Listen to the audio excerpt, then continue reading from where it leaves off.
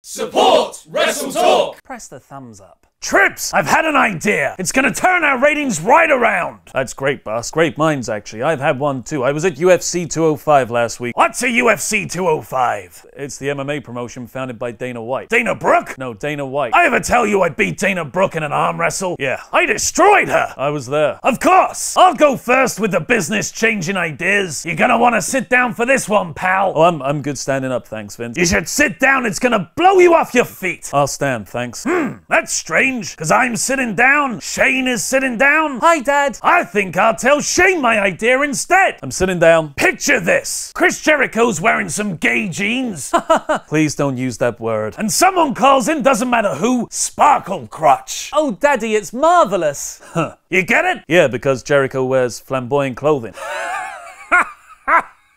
It's a gay thing, Trips! Remember what Stephanie said about us being more positive towards the LGBT community? I don't know what that is, pal! Your turn! Okay, right. This Conor McGregor guy from UFC, he's a proven moneymaker, a great talker, he oozes charisma, we could use him for How tall is he? 5'9".